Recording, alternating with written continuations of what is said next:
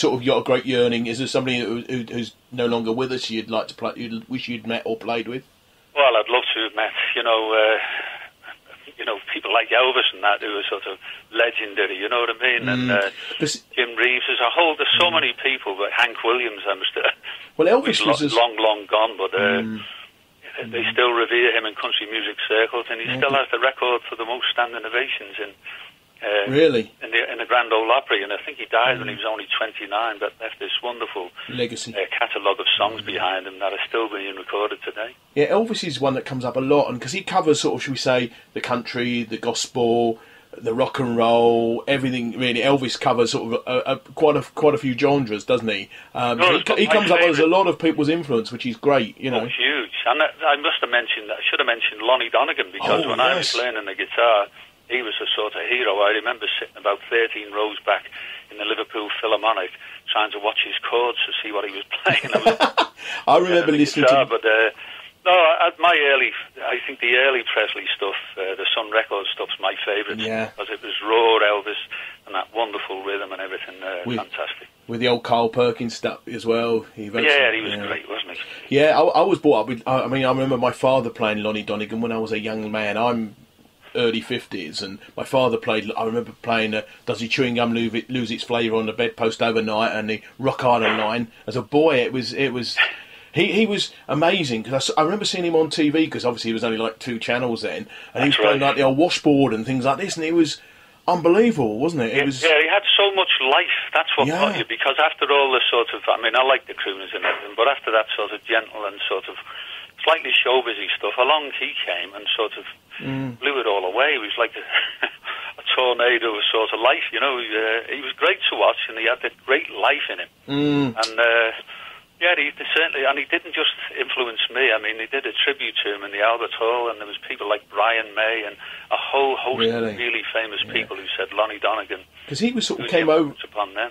He came over as a sort of, to me, the first sort of what I call showman, if you like to put it that. Not only was he a musician, but he was a sort of showman. There's people who can play instruments, but when they get on stage are not charismatic. I know what you mean, but he had the charisma and the presence. He did. He was. I remember he was. Yeah, I remember him. But let's take another quick break. We're going to play the song "The Fall in the Mirror." This is from the new album called Silhouette. Yeah. And then we'll talk about that when we come back. Okay, mate.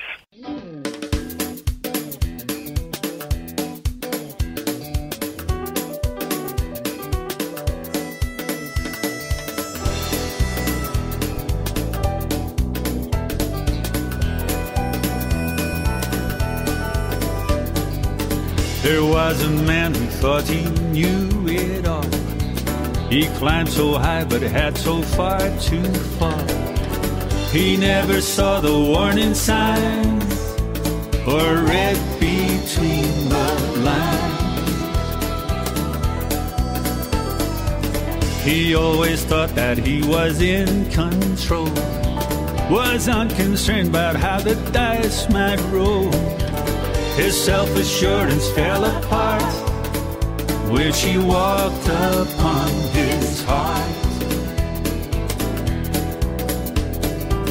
Now he's a shadow of regret, no rest from things he can't forget. He's just a lonely silhouette of what is gone. He never dreamed she would walk away, thought she would love him till his dying day. Took her for granted, now he knows that's not the way love grows. Now he's a shadow of regret, no rest from things he can't forget. He's just a lonely silhouette of what is gone.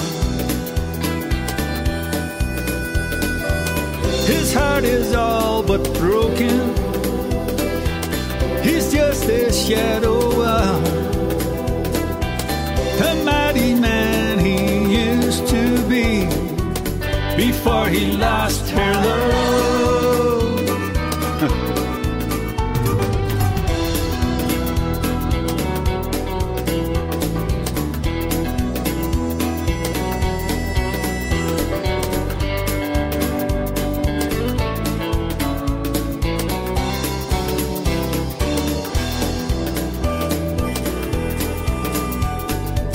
He never dreamed she would walk away. Thought she would love until his dying day.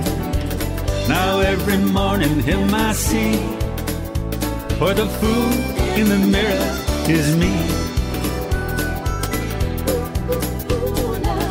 Now he's a shadow of regret, no rest from things he can't forget. He's just a lonely silhouette of what is gone.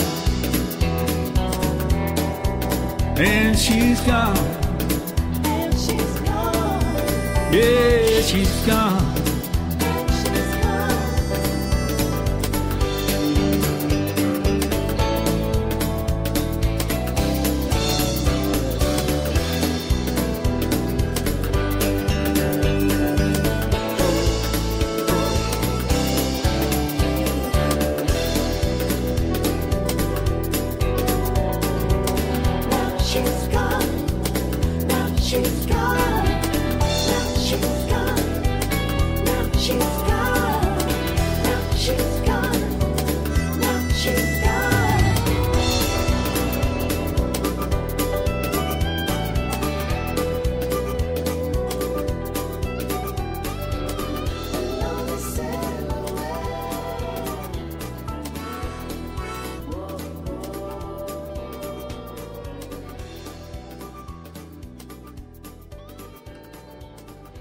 Oh, yeah.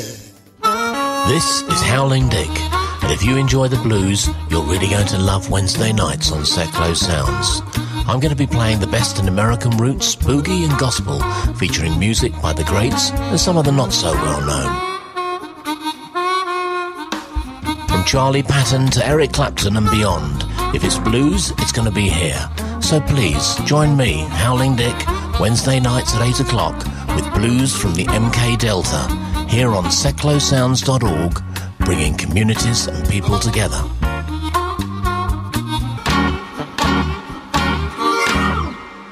Right, that was The Fall in the Mirror from Charlie's new album called Silhouette. It's 29th, unbelievable. Tell us a little bit about The Fall in the Mirror. I know I see him every morning myself, but...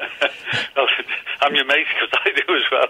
But to me it's got a bit of a spaghetti western feel to it, you know. I don't know what I was thinking about when I was writing that, but it's just a love song, you know, of somebody taking a lady for granted and her disappearing and him realising what he's lost. It's a very simple, sort of straightforward song, with, as I say, with a slightly spaghetti western solo in the middle of it, you know. Yeah, it's actually slightly different than the rest of the tracks on the album, really, isn't it? It's a little bit... It is, yeah. Well, with the wonder of technology now, I mean, there's quite a wide, diverse selection of stuff on there, because we've got, as I say, with technology now, we sent some of the tracks over to Canada. We got this fantastic harmonica player playing on some of them, Rolly Platt, and there's a track on there which is a bit strange. It's where we've got... we did the same thing, but we sent it eastwards this time. We've got an Indian flute playing on one, so it's really like Mumbai meets Nashville, you know what I mean? But yeah, that is a slightly different one, and there's some rock-type song, well, as rocky as I'll ever get, really, and there's the ballads are always there, and the country music covers are there as well, so it's a mix I hope people will enjoy. Because you were signed to Ritz UK, and then they sort of went out of business, and then in 2001 you signed up with Telstar and you started doing stuff with them. That's right. Yeah, you know more about me than me, mate. Well, I'm trying. I've got pages you would not believe. Well, I seem to be a bit of a jinx, because as you say, Ritz went defunct and I joined Telstar. And they went the day, you know. Yeah. So maybe it's my influence, but no, they were good at the time, and. When I got that break on Irish television, I was with Ritz, and they had the machinery in place to feed the demand that followed that television show. Yeah. So I suddenly went from playing the dockside pubs to being on the road round Ireland and playing in these wonderful venues to full houses and everything. Yeah. It was a bit scary, but it was exhilarating too. But of course, in them days, there was only 2 channels. I think we just mentioned there's 2 or 3 channels. So if you were on TV, you in front of millions of people, not, you know, like sometimes you could be if you're on TV now in front of half a dozen people, you know, which is... Oh, that's right, yeah. You know, it's a real thing. You've been together with Mick Clerkin for quite a few years. Well, not together, but you've no, he was writing a together. good friend of mine. He was the manager of Ritz, and he had the foresight. I mean, he took a lot of chances early on, Mick, because I think he came to England and he went round the record companies with a song called, I think it was One Day at a Time by, it was an Irish girl, which was a big success in Ireland. And everywhere he took it, they said, no, we're not interested, and no, that's no good, and all the rest of it. And what they did, they got, there was a Scottish girl singer whose name eludes me now. They got brought here and recorded the same song, and I think it was the biggest selling song of the year. So he was... I remember the song. Like that. Yes. So, well, I'm going to start my own record company, and I think he took some chances, borrowed some money that he could ill afford to pay back at the time, but it paid off, and fair play to him, you know. And as I say, he was in place when I got my break. So, and that Mick's a good friend. And that's Rosette Records. That was Rosette Records. Ritz became Rosette. They changed form somewhat, and and I had a great few years with surrounded by the Irish on the road, and that was great fun as well as, musically great fun. It was a bit hilarious too, because they were real characters I had around me. Okay, and then you then joined up with Demon Records about 3 or 4 years ago. That's right, yeah. They were based down in London, and they've been very good with me, and they've given me a free rein when it comes to recording. Really, they just make suggestions, but they don't dictate. And I go away, and me and the producer pick the tracks between us, and we set to work, and we give them a finished product, and hope that they like it. So it's very brave of them to just give us free rein and let us well, obviously, I mean, poetic license, you know. Well, you've made a few albums, so I think you know what you're doing nowadays. Is there an unfulfilled? Do you have an unfulfilled ambition? Is there something you'd like to do? Not really, because what I've always wanted, I've got. All I wanted was a life in music, and it's nice because I'm not a superstar at anything, and I've got a degree of anonymity, but I'm doing the thing that I love, and I've got a good following of people who've become good friends to me. And I suppose if anybody said, if you stretch the imagination, what would you like to do? I suppose it would be to sort of do a tour of Germany or something. Yeah. Or do a duet with one of those people that I mentioned. I know you mentioned earlier you're not much of a dancer, so Strictly's out of the question, is it? Well, I had the legs, but never the rhythm, you know what I mean? I've got neither, so we're in serious problems there. I'm absolutely useless. Can't dance to save me life. I have trouble walking half the time, mate. Some mornings I have that trouble myself. Not this morning, we're all right. I guess I've seen you played at Goodison Park. Are you So are you one of the Blues or one of the Reds of Liverpool? No, I'm a Red, actually. Oh, are you? So that was sacrilege when you had to do that. But I sang on. In fact, it was a wonderful day. I came all the way down from Scotland where I was doing a show.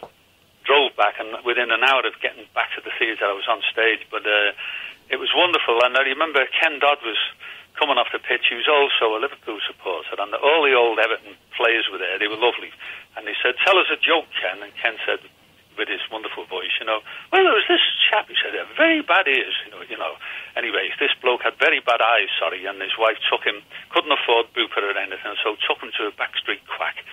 And he did the eyes for like 150 quid. And she brought him back 2 weeks later. She said, "You've made a right mess of his eye." He said, "What do you mean?" She said, "You put it in upside down." He said, "Oh, I'm sorry, I've never done that." He said, "Bring him back next week and I'll put it right." She said, "No, leave it." She said, "He thinks Everton's top of the league." And he told that to the Everton players, so you can imagine the response. But no, it was a great day, and I'm not that partisan. I'd love to see Everton do well and all, but yeah. I think if you're a football fan, you know it doesn't really matter, is it really? It does good. I was reading also you got invited to close Ireland's special paraplegic Olympics. Yeah, that was fantastic. I mean, I wrote the song I mentioned before, Special, for children, and I think the majority of people there were Down syndrome, who I think are fantastic. They're lovely. They're full of love and kindness, and it must have took me about an hour and a half to get out because they all wanted to put their arms around you. I said, what typifies the spirit there? I read somewhere that one of these special